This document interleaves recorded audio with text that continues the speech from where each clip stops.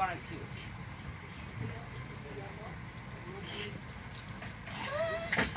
So that was for the monkey.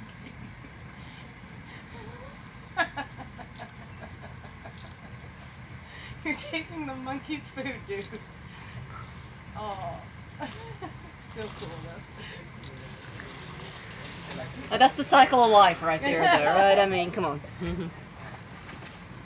Oh, here comes the monkey, though.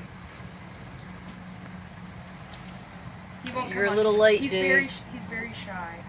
He won't come on.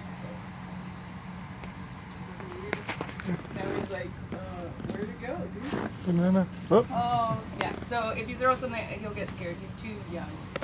He's maybe like 6, 7 months old. 7 meses. ¿Cuánto tiene?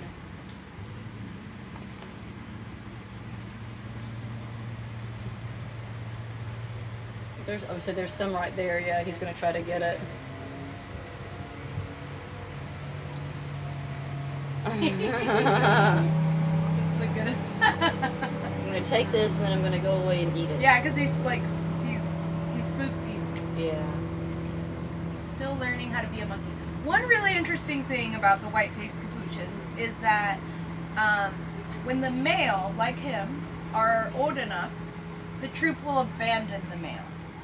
And scientists believe that this is a genetic strategy to spread the gene strategy. And so they'll abandon him and he'll be forced to join another troop.